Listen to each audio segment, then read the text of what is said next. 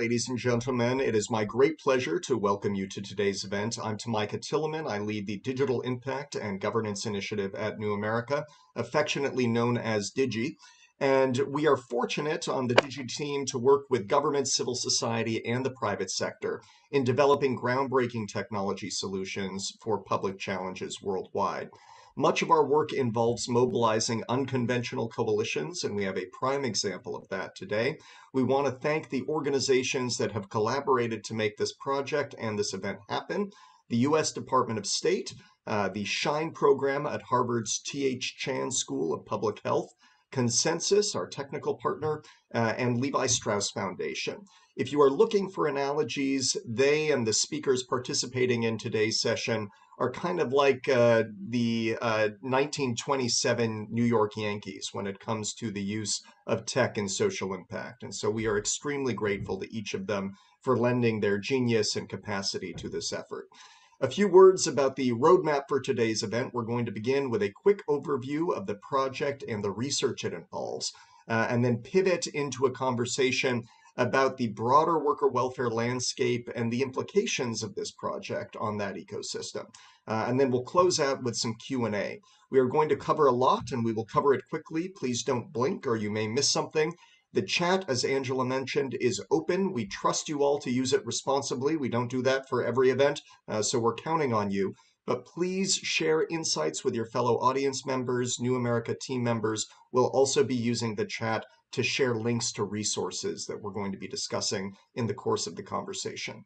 Also, as Angela mentioned, during the second half of the event, please put questions for the panelists in the Q&A tab at the bottom of your screen or into the chat if that's easier.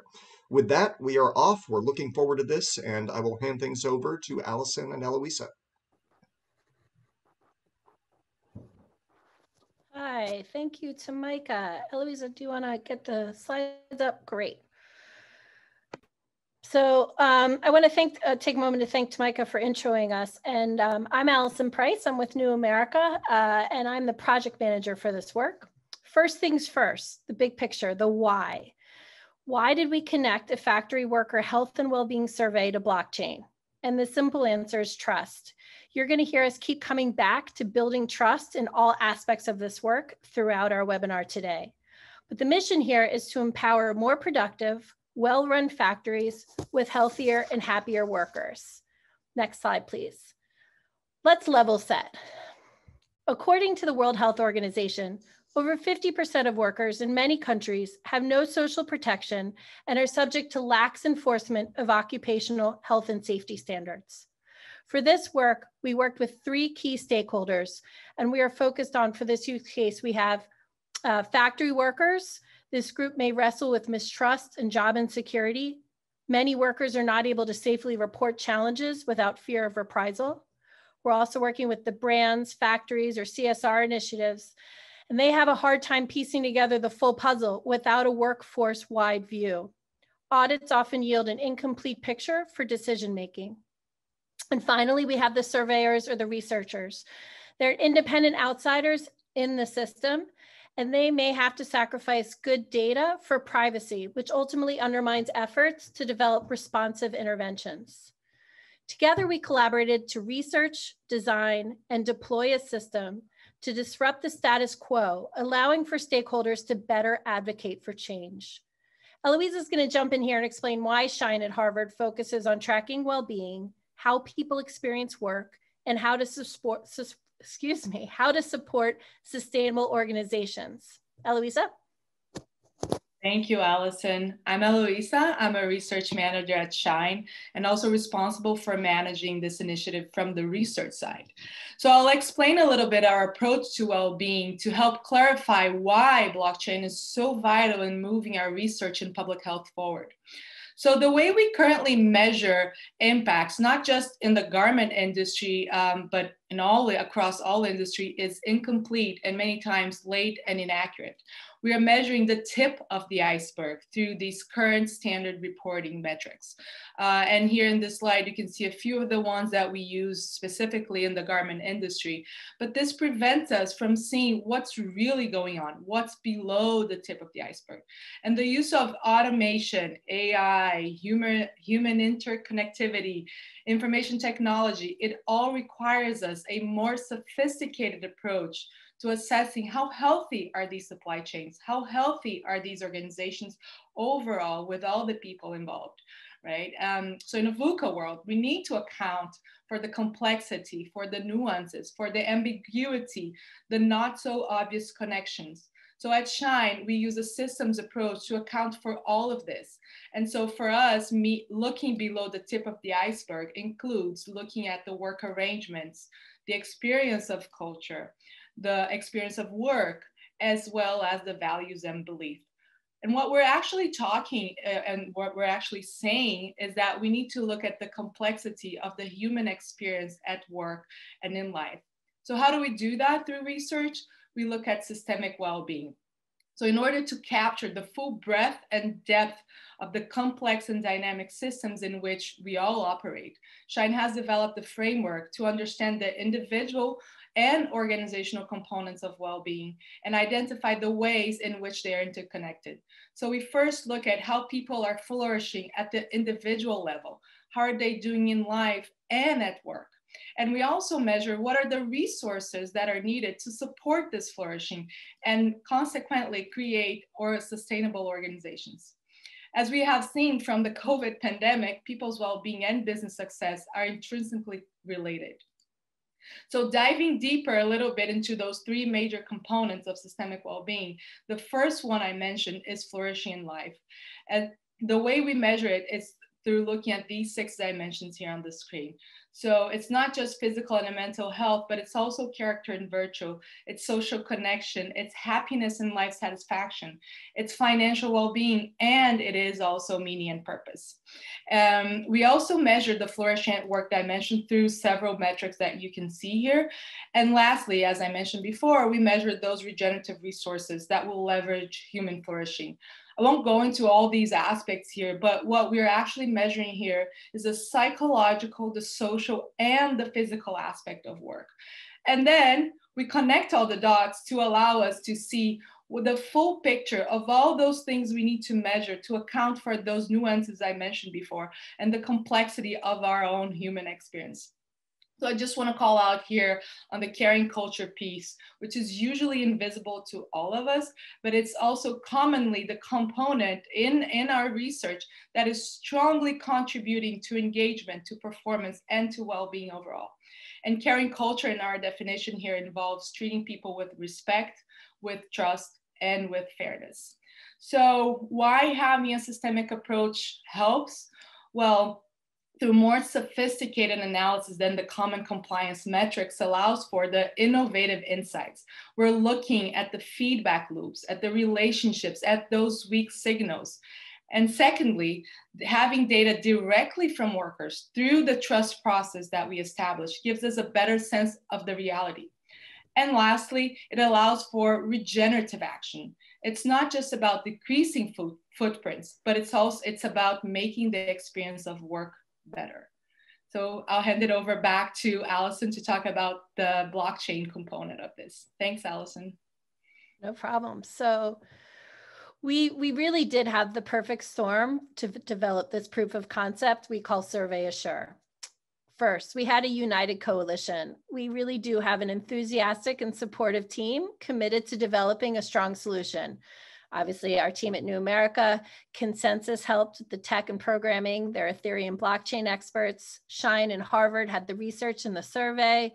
Levi's Foundations and Levi's vendors were trusting us with this partnership. Manaus is an on-the-ground, helped us with on-the-ground logistics and translators. And the US State Department supported this work through a federal grant. So we had a very strong team. And the second component is the fact that we're working with an existing survey. We have a proven workforce survey backed by years of research to measure all the workplace dimensions Eloisa just described. There's 92 questions to this survey, plus questions that we added in 2020 to account for the COVID pandemic. Shine has trusted on-the-ground experience with the Levi's brand and both factory workers and leadership that we piloted the solution with in Mexico in 2019. In 2020, because of the pandemic, we were able to quickly pivot and deploy a remote solution with factory workers in Poland with greater accessibility to smartphones and data. The third component here is obviously the tech, and I'm going to spend a little time here. We use the Ethereum blockchain, and our user-driven design led to an open source web-based platform powered by the Ethereum blockchain. I know there's a whole bunch of words in there, but the root of it is it's accessible by all levels of factory workforce. Survey Assure, what we built is really a layer. It's essentially a reader or a guardian, a translator of data that can work with existing survey software because it's API optimized. In this case, we layered it onto the survey system that Harvard uses, which is Qualtrics. Next slide. So why blockchain? In short, blockchain introduces a transformative new approach that has benefits for all stakeholders by increasing trust and decentralizing the data. As many of you know, blockchain is the tech behind cryptocurrencies, and we're putting crypto aside today, and we're focusing on blockchain and what it can do to democratize data. Because of blockchain, the platform that we built is transparent, immutable, and auditable. This gives the data added value and integrity, as well as peace of mind for the participants. There have been a lot of learnings associated with this project, and we'd be the first to caution that the power of blockchain isn't needed for all use cases. Blockchain does have challenges. It is still relatively new. There's a lack of general understanding. There's scarce talent who can work with it, and it adds to expenses in terms of using an advanced technology. But for this civic innovation, it worked with our goals because of one, decentralized data reassures workers that survey results can't be manipulated and remain pseudo-anonymous.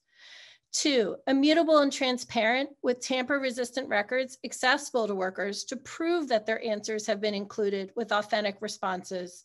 And three, it worked well with our design priorities to be flexible and replicable. The system, as I said, is web-based. It can be administered in person or remotely. And again, it works with APIs.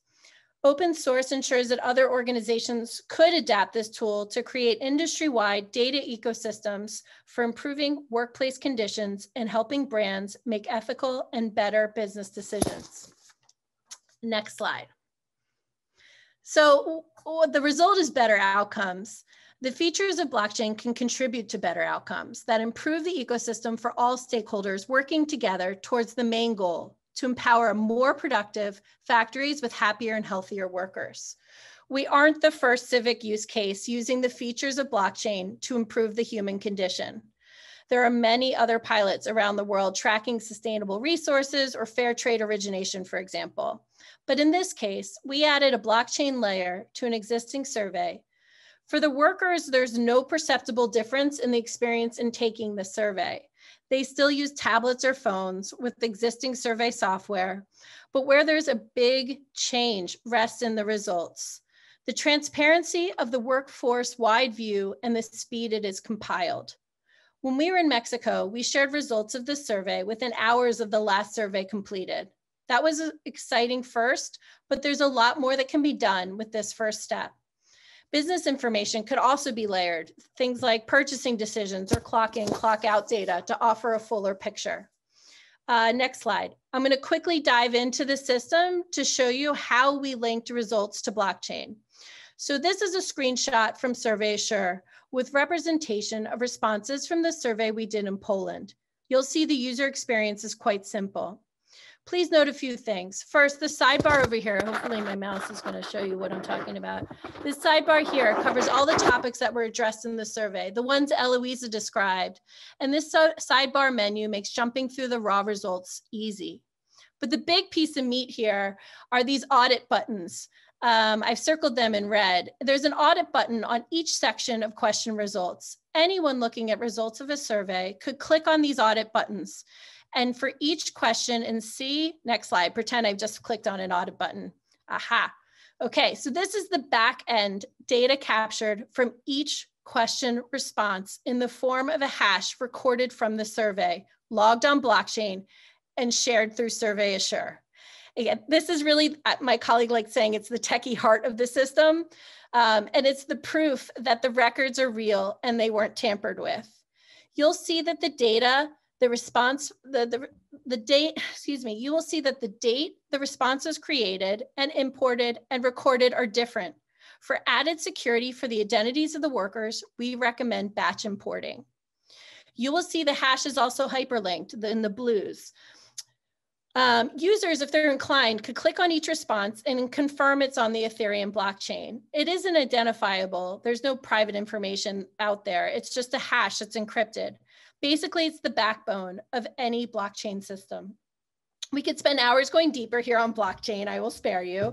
But I find the idea of democratizing data fascinating, and we wanted to share with you how and why we believe the solution adds much needed trust to this ecosystem.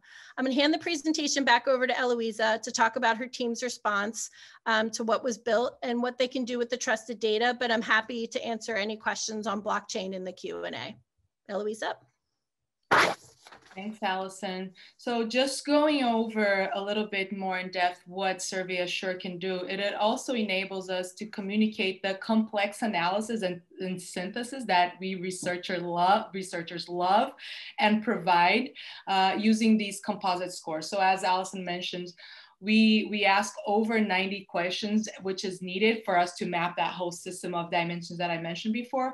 But it's also important to synthesize all that data. So using these composite scores that you're seeing on the screen now allows for a quick and accessible format for workers, for vendors, and for brands. So this helps everyone see immediately what's actually happening at the factory floor, and also be able to make better decisions for all the stakeholders involved. And also, it builds on the trust, what we've been talking over and over again, because having these results in near real time will allow people to trust their responses are not being filtered or not being tampered with. And then moving on to the next, what's next for us? As Allison mentioned, it's a perfect storm of all of us, but it's a perfect storm for big dreamers. This is where we want to go. What we really want with the blockchain, using blockchain for measuring well-being, is to make the invisible visible. So we want to map out at two different levels. First, this is just a mock-up of what we imagine the world to be like with blockchain being used for measuring well-being. We want to be able to see clearly, visually, where factories and workers are flourishing, where they're improving, or where they're just surviving. So when we're able to put everything on the map, literally and visually, we will make the problems we need to solve very visible. And in order to solve problems, we really need to see them clearly, like this mock-up in the slide. The second aspect of mapping is through the different layers of data. So once we integrate the data on human flourishing at the factory level, business flourishing at the vendor level, and purchasing practices at the brand level, we will have a complete picture, see the whole iceberg, which will enable us to make better decisions for everyone's lives and businesses. So now I'm going to turn it over to Kim from Levi Strauss Foundation and Eileen McNeely from Harvard, so they can have a conversation on what all this means to all of us. Thank you so much.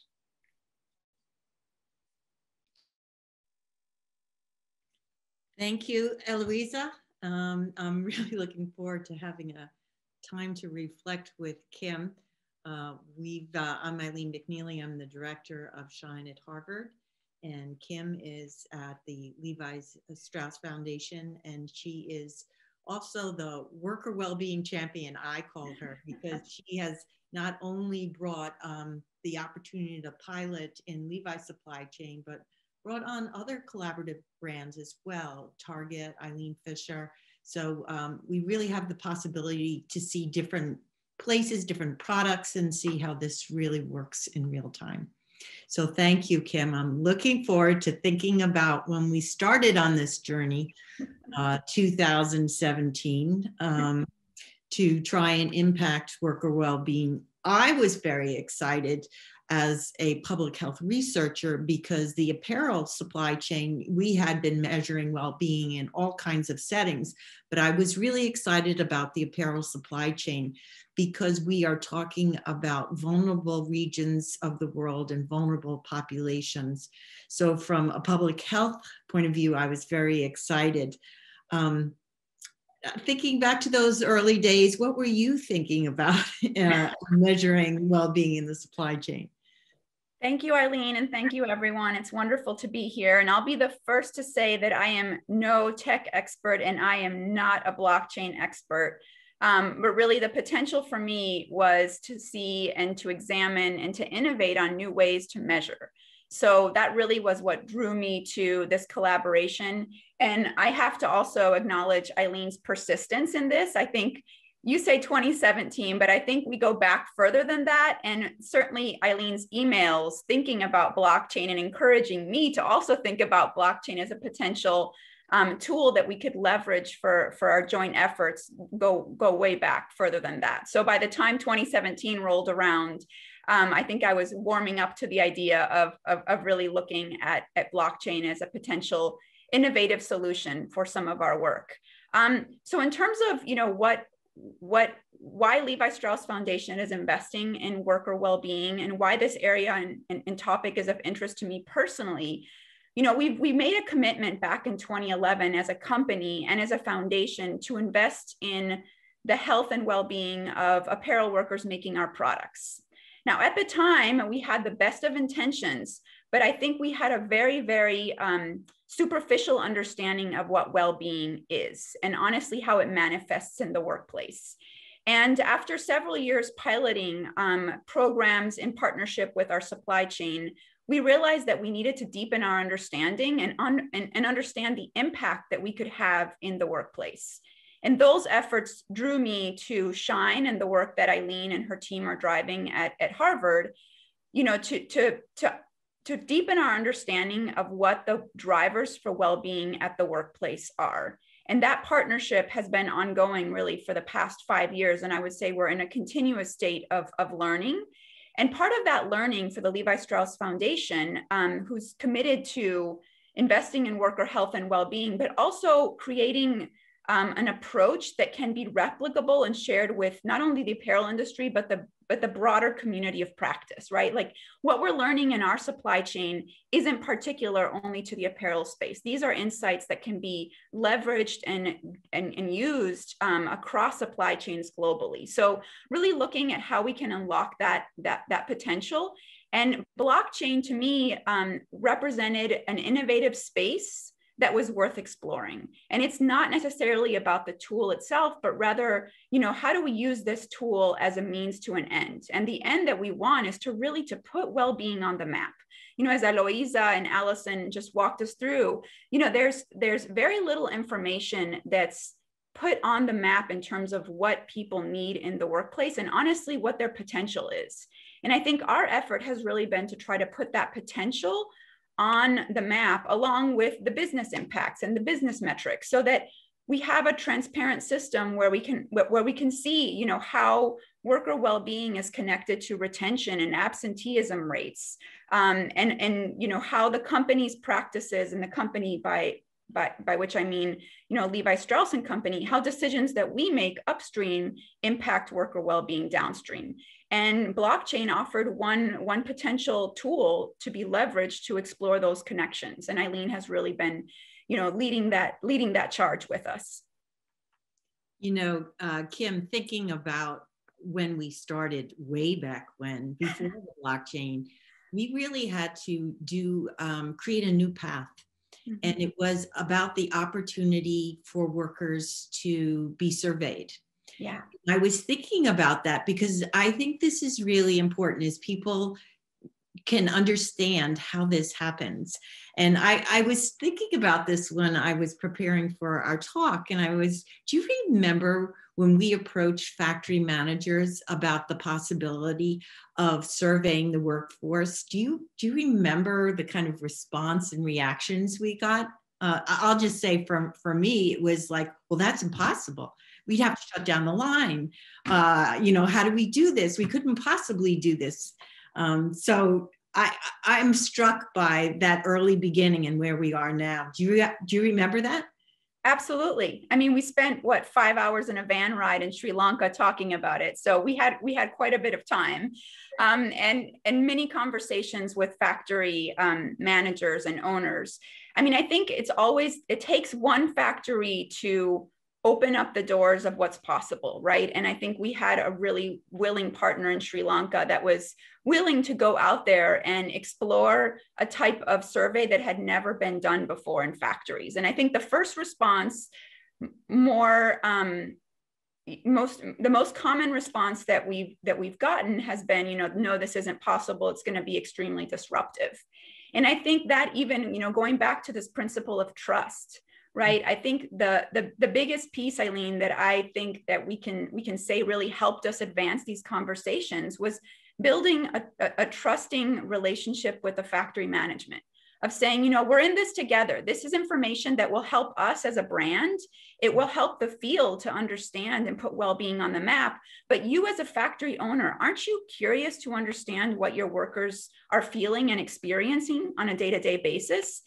And when we have a common goal and a common aspiration, it becomes a lot easier to explore solutions, right? So some of the solutions that were mostly logistical and administrative around, how do you get thousands of workers off the line to go into an area designated for surveys and not be disruptive to the business?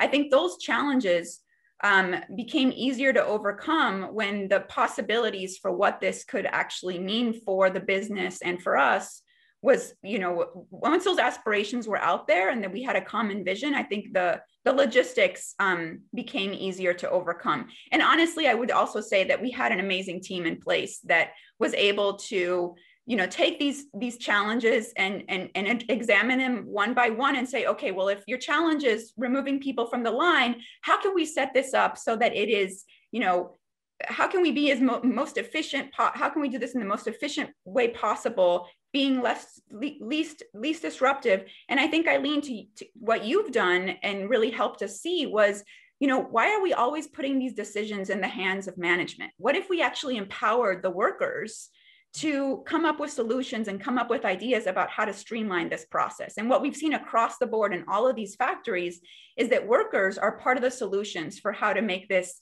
a streamlined process that is least disruptive, right? So I think it's a combination of trust and willingness and having a common aspiration. Thank you for that. You reminded me that the model that we set up in the factories was really run by the workers themselves. So they set up all the tables. They were part of learning how to run the tablets and talking about the research so that people could trust and feel confident in it. And you reminded me again how trust was not only important in trying to communicate that with the workers, but with managers as well.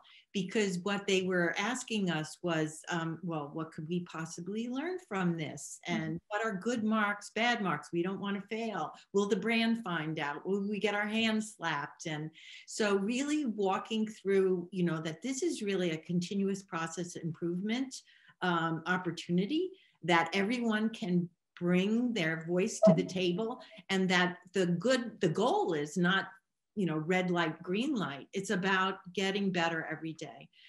So it was those conversations that brought everyone to the table. The other part that was really amazing to me early on when I think back was the reactions of the workers when we started doing this. Do you remember that? I thought that was really fascinating. Well, and this is where it really opened my eyes to, I have a background in social compliance auditing, labor auditing in factories. So that approach of, choosing a few workers, pulling them off the line and having a very short and brief conversation with them is sort of the model that I had in my mind, because it's what I'd experienced. And I think the difference between what we're doing here is that we're really giving people and workers the space to answer questions that they've never been asked before, and to show them that we care about them as humans, as individuals, and we care about their experience at work. And I'm remembering back to some of the early days of our survey work together, Eileen, and people just coming up after the survey and saying, no one's ever asked me these questions before. And how much time we spent even translating some of these concepts, right? Because, you know, whether they're Western concepts or not, I think sometimes even just understanding how you would translate something like mental health into, you know, Sinhalese, and understanding that, wow, there's actually quite a different dimension of, you know, how this could be translated, right? Or I'm thinking back to like depression as a concept and how many different words they had to describe what depression could mean. So really, I think it's the nature of the questions that in many ways, no one had taken the time to ask workers about these types of questions, or given them the real opportunity to have the space and the anonymity to answer in a really sincere way. And that's something that we took very seriously. You know, and blockchain certainly helped make that even clearer to workers that, you know, this is an anonymous survey, you know, there's full confidentiality. But really, even that process took a while to instill in workers. You know, there's so much distrust in the system that even after running the survey 1 or 2 years, I still felt like we still continue to have, I think, some element of distrust in the system. And these are certainly challenges that we're still trying to overcome. But I think the blockchain survey tool helped us get one step closer to that full confidence and trust in the survey itself. You know, like you, I was really, so we ran focus groups after we started these surveys just to see how they were being interpreted and received. And it was really striking to hear comments like, I feel cared for. Nobody asked me those questions ever before. And sometimes we got responses that people even didn't share some of the information with their own family. So this was a space to think about well-being, like, what is my well-being? What is it at work that makes me feel better or worse? And so it was really quite striking that workers were asked, and they felt very proud and grateful for that. So, and Eileen, if I could interrupt, one other thing that I think is worth pointing out that Allison mentioned in her comments, but I want to come back to, is that, you know, I've been working in factories for the past 15, 20 years. And my experience in factories goes way back to my childhood. But one thing I had never seen before in my entire experience was having workers themselves see the results of the surveys that they participate in. You know, we're really good as brands at asking information of people, but we're very, very, very poor at actually circling back and telling people that shared their personal information with us what that actually means and what we're going to do about it. And I think that, you know, through the work with Eileen and the Shine team, we've really, really learned the importance of circling back and saying, this is what we heard from you, and here's what we're going to be doing about it, right? And this is the art of translating the research findings into actionable steps for our factories and our supply chain, which is something that I spend a lot of my time working on. But I think the power of being able to circle back with workers quickly after the survey happens, so you don't lose that momentum and that steam, is so powerful. And, you know, I'm thinking back to Mexico, where we did the survey, you know, on the blockchain, and within a day or two, we showed workers the results of their surveys on screens in the factory. And just the power of seeing workers congregating around these screens and looking at the results and pointing at the results and talking amongst themselves about what that meant is so powerful. And I think for factories, even to have that trust with management, to say, you know, that management feels comfortable sharing that information back with workers in a way that's very open and transparent, of saying, hey, we heard some pretty bad stuff here, right? Like there's some issues that came up here that we as management would not necessarily want all workers to know about, but we believe in the transparency and the trust in the system, and we're going to put it out there. So I think that's really powerful. And even taking that one step forward, and I think probably you'll get there, Eileen, but just thinking about the power of showing information transparently with workers, with management, with brands, but I think in the future, even thinking about consumers, right? Like if consumers could have this information, what types of decisions would they be making? Because even when we're looking at putting things on the map, right now we're stopping at the brand level. But what does it really look like to share this information transparently and openly with consumers of these brands, so they understand, the experiences of people making their products and also the impacts that their purchases can have on people's lives. So sorry to interrupt you, Eileen, but I just wanted to put that out there. Actually, you went to my final question, which is, what is the moonshot for this blockchain technology? And I think really having that end-to-end insight about the experience of people across the value chain, just like we already have for the planet side. Mm-hmm. We know, how much energy is consumed in making a product, in shipping a product, and wearing a product, and all of those things, and discarding. And so we track all of that material flows, mm-hmm. not the people. And this is really an innovation whose time has come. And I think that for me, the biggest learning has been this, how do you build trust and transparency? And it was really cool to see, in the beginning, managers kind of holding on to information and say, will I be punished? Can I, maybe we shouldn't share this or that, to fully sharing. And then when it went on the blockchain, sharing it in real time. Management learned at the same time that the workers did. That was a first ever. And I have never seen that in any workplace, in a corporate office here in the United States. It was really amazing. And with that, it kind of normalized this process.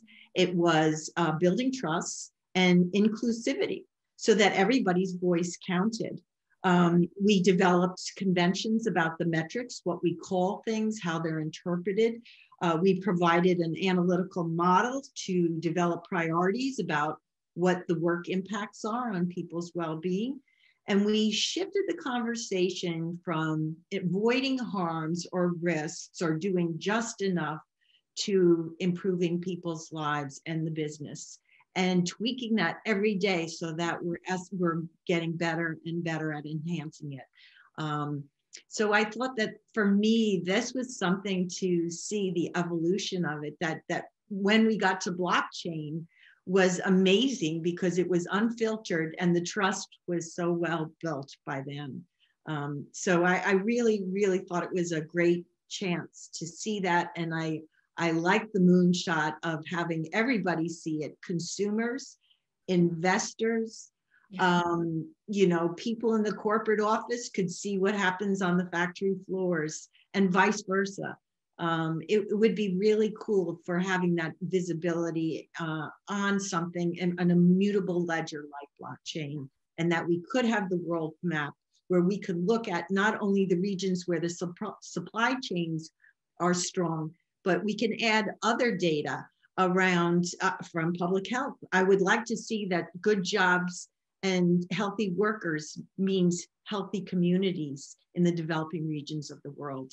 It would be amazing.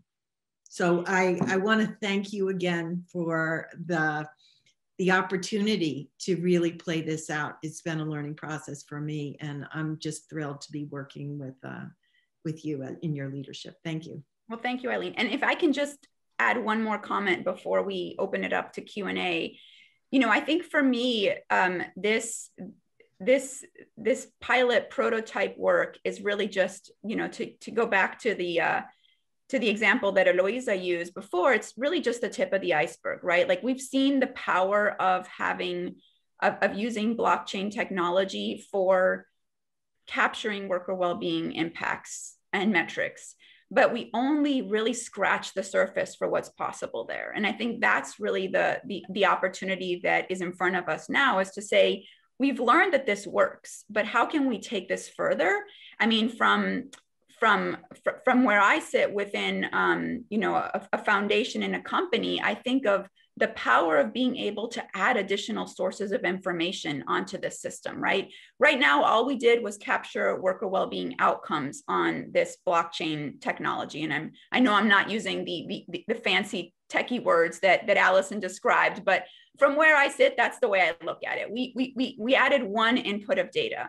But to think about what's possible for all of us that work in, you know, in sustainability and CSR is to think, you know, what other metrics are factories capable of capturing that would give us a more complete picture? And those could be working hours, it could be information on wages and salaries, clock in, clock out information, information on orders and production. And then from the brand side, you know, looking at purchasing practices, right? Like what's happening upstream in terms of that relationship with the factories, and how do we add that into the system? Because that's the power of really having a transparent systems-wide view of worker well-being, right? And I think we're just at the beginning of that. So the possibilities are really, to me, endless. And we've shown a proof of concept that's the first step, but there's certainly a lot more to be done. And I think we don't necessarily have a pathway for doing that yet, but I have no doubt that, you know, with this group, we'll continue to innovate and would welcome others that are interested in being part of this to join us in the conversation to think about what's possible. Thank you, Kim. Yeah, thank you, Kim and Eileen. It was hard to, I do want to open it up to the audience, but I know you two can talk about this forever. So thank you both for your thought leaderships on this front. I see Tamika and Eloisa have joined us. We've gotten a number of questions, but I do want to invite the audience to continue putting questions in the Q&A. And I also, there was a question about, this is a recorded event. We will post it online and we will be sharing the slides online as well. Okay. There was a number of questions about Mexico, and I want to put you all on the spot a little bit to talk a little bit more about the logistics of doing surveys on the ground in Mexico at the factory. Kim had mentioned about shutting down the line. You guys used some of the terms that you use all the time to talk about the logistics here, but can you talk a little bit more about why we did Mexico in person, how there was an opportunity for people, there were open-ended questions at the end where people could add on top of the survey questions that are already predefined, and as well talk a little bit why we needed to pivot to Poland to do it remotely, because that wasn't going to be an option in Mexico. I know all of you have many thoughts on this front, but I wanted to open it up to see if you could talk a little bit about implementing these systems in Mexico. I'm happy to jump in just to start, but at a very high level, and then I'll look to Eloisa and Eileen to provide the context and the details. From my perspective, why Mexico was we had a really, really solid factory that we had partnered with before. So this was not the first time we were doing the survey there. And honestly, it was just a partner in every sense of the word. They understood what we were doing. They understood the mission. They were eager to explore and innovate with us.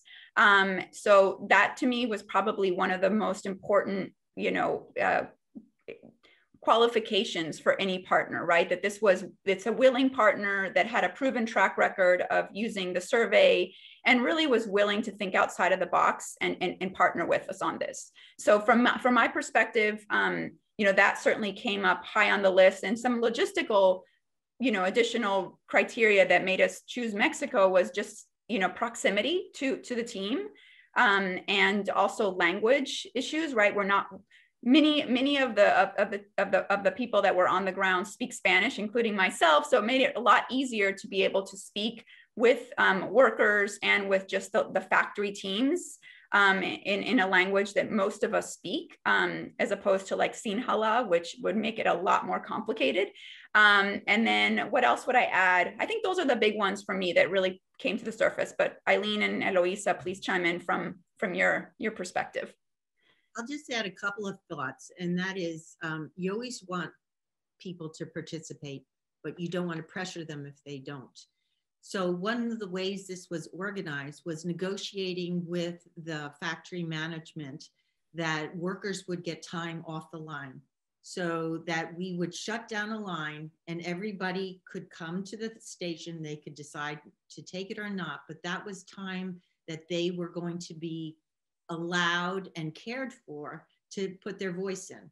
So the other thing that we did, because a lot of garment workers are piece rate workers, and so they, they have their targets, and so we negotiated with management that everyone would still make their average salary with the incentives for the piece rate, so that no one is penalized, and that this is clearly a message from management that this is important.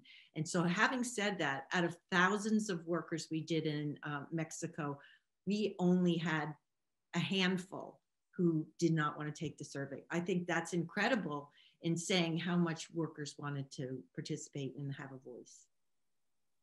And just to add to that, why Mexico, we had done it before, and so they knew the process. So we had built on the trust with the workers as well. And as you mentioned, Kim, when we had the results out there on the screen, they helped us build the images. We went through them. Does this make sense to you? Are you understanding? Are your colleagues understanding? So I think, like you mentioned, bringing them to be part of the solution and discussing, does it make sense? Because we're outsiders. So asking them directly, I think, made a lot of difference in how the rest of their colleagues saw the results and what we were giving them, actually, to build on that discussion. Thanks. I'm gonna, I know just because we did it in Mexico, there's a direct question about letting workers add to questions about uncovering unknown issues. Do you want to talk a little bit about how you manage that? Again, it's off blockchain, but why that's an important part of the survey experience. I can just start here and then please add in, Kim and Eloisa. But one of the things that we did when people got up from the survey station is they had a comment box and they could add comments. And we took, what was amazing to me, because we do a lot of surveys in the United States and people don't usually add so much extra, but we got thousands of comments from workers that took the time to write out qualitatively what their experience was. And then we went through and did all the analytics at that. And of course, that was so rich. It was much even, it brought to light things that we didn't ask about, things that we wouldn't have known. And it gave us not just a kind of an enumeration of problems, but it gave us this sense of intensity or quality to the problems and to the work environment. It was really great. And just adding to that qualitative piece, which I think is very important, our team, Manaus, that's not here, but they go back to the ground 1 month later, 3 months later, and really trying to understand what's the interpretation? Because again, we are outsiders. So what did it mean? Did they understand all the questions in the way that we were intending? So again, we're directly asking the workers, qualitatively speaking, what they understood and how did those responses make sense from what we were interpreting. So that's a big piece of our trust process as well. Thanks. So Mike, I'm going to direct this question to you about replicability or scale. I'm hoping you could talk a little bit about the 80-20 model with just digital public goods in general and let the audience know about some of the thoughts why we make these solutions open source. That's a great question. When we design and build new technology tools for addressing social challenges, what we've recognized is that a lot of different organizations have similar challenges that they're trying to work through. And so rather than having to design every solution brand new from the ground up, there's a very powerful opportunity utilizing open source technology to build one very high quality, what we call 80% solution, where we're hardwiring in all of the accountability, transparency, efficiency, equity that we can to that initial core solution, and then anticipating that each organization that utilizes the tool is going to customize the last 20% to meet their specific needs. That's something we try to do across the board when we are creating. We certainly try to take that approach in this case. But what it means is that it will be easier for any organization that would like to try and adapt this methodology and the survey tool to meet the needs of workers within their communities, to take what we have developed and just customize a few little things on the end to ensure that it is adapted to the local circumstances that they might encounter on the ground. What you're able to do if you take this approach is deliver a much higher quality solution at a far more achievable point of investment. It's much more affordable for everybody involved if you go this route. We're excited about the potential to scale this solution using that approach and that methodology, and hopefully we'll be able to speak with some of the organizations that are participating in today's meeting after the fact to explore how to do that. Thanks. I'll spare Kim and Eloise and Eileen on weighing in on the tech. Again, perfect storm. We had policy people and tech people. But I wanted to be responsive to another question we got in asking about, is it possible for workers or factories to do this on their own? Do you need a Harvard Shine? Do you need the backing of the Levi's Foundation? Do you folks have ideas about how this could be sustained, not with all of these leaders on this front? So I can chime in here from, from where I sit at the Levi Strauss Foundation. The reason we're doing all of this research and pie in the sky thinking, innovation around solutions is really to create a blueprint for how do we move the needle on well-being in supply chains. I sit within a foundation that's committed to social impact. And in many ways, I think of myself as having a social innovation lab that I get to test ideas out in our supply chain in real time, right? So, and this was exactly that, right? We have an idea around a possible solution. Let's test it out in a supply chain that's willing to allow us to experiment, right? But all of this work is adding to, the blockchain piece, the survey work with Harvard Shine that honestly extends beyond just this blockchain survey. We've heard from 13,000 workers in our supply chain over the last 5 years. All of this information is research that we're now translating into business actions to say, we've gathered all this information on what actions we as a brand can take, what actions factories can take to move the needle on well-being in really meaningful ways.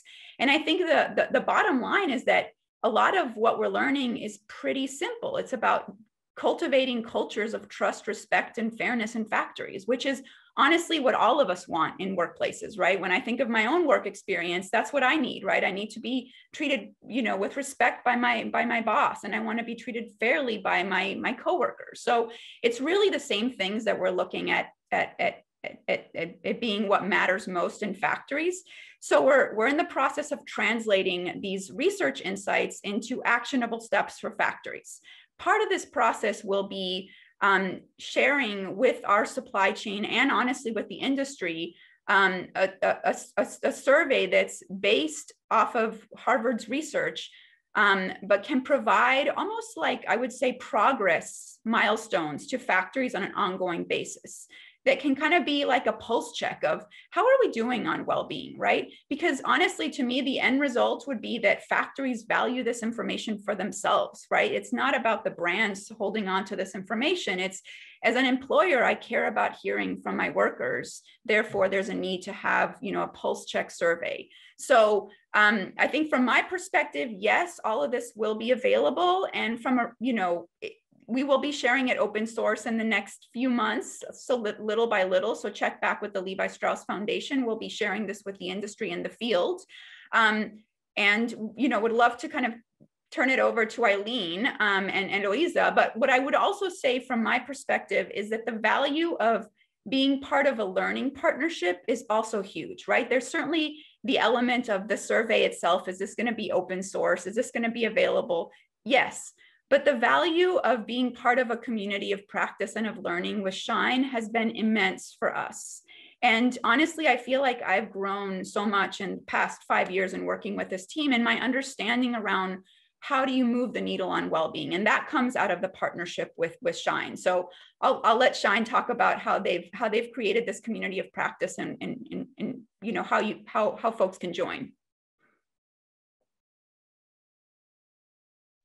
So thank you for that, Kim, because for us working on the factory floor with companies in the boardroom and is a really, it's a learning lab. And for all of us, and our mission is really for social impact. And so when the question comes up, you know, how do you scale this? Can you do it without having the whole Shine team? I think the answer is yes, but it is more than just we study wellness programs and people can have an off-the-shelf program and just put it on the floor, and it's not going to thrive. It needs an investment that says, this is what the behaviors that are incentivized. This is the time that we're going to give to hear from workers. This is how we're going to respond to changes. And so it's a commitment that is not just putting a wellness program in place. It's something that is part of the production. And so I think it's scalable.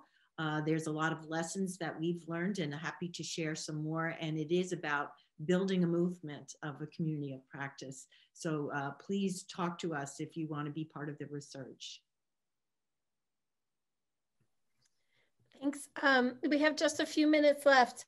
There's two topics we didn't cover, and I'm trying to figure out how to do it as quickly as possible. One is the pandemic and just impacts overall, and is there going to be an increased interest in worker health and well-being? Just a total landscape shift. And then also in terms of the future and decisions that consumers make, is blockchain going to be helpful on that front? Are these efforts going to be helpful on that front? Take it from either the tech or policy, but perhaps each of you could round out touching on those 2 points in only 3 minutes. I know you guys could do that for hours, but I just wanted to put those last 2 points out there.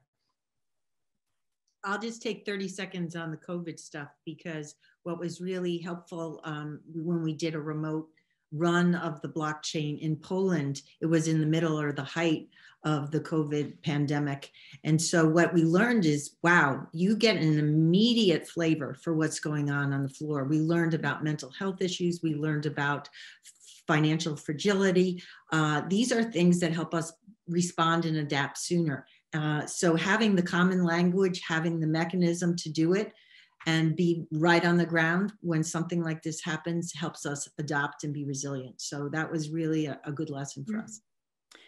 And I would add on, Allison, just quickly to round this out, that I think we're all familiar with the impacts that the pandemic has had on the apparel sector. And it's really been one of the sectors that has been impacted the most, with already very vulnerable communities.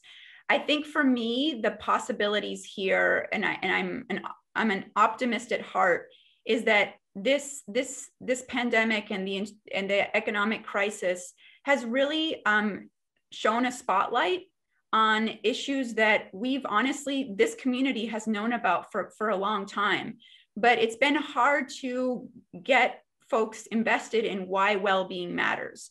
And if the pandemic has taught us anything, is that these connections between well-being and business resiliency are intricately tied. There are through lines there that perhaps weren't visible, but are very, very important.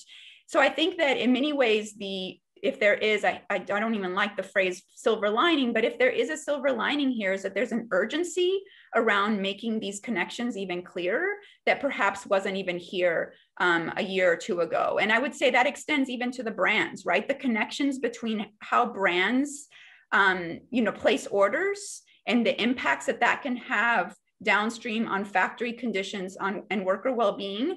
In many ways, those realities have been laid bare during this pandemic. So I think for me, the question is, how do we use this moment to really create that urgency and build on that urgency and continue this work? And just to add a final thought to that, is also measuring, now that we're again changing, going back to the workplace, what does that even mean, this new workplace that we're going back to? So having a clear sense on the ground again of the new changes that are coming is also very important to keep track and act quickly, right? Thanks. Tamika, do you want to wrap it up? Sorry, we're running out of time. Well, such a privilege to be here with everyone. This is the end of our program, but it is the beginning of the work on these issues. And it's been such a extraordinary opportunity to collaborate with all of the organizations. that have taken part in this work. We've been encouraged as we've been having this conversation to hear from participants that they would like to use this system in their countries and with their factories, which is exactly what we would hope would occur as a consequence of this type of event.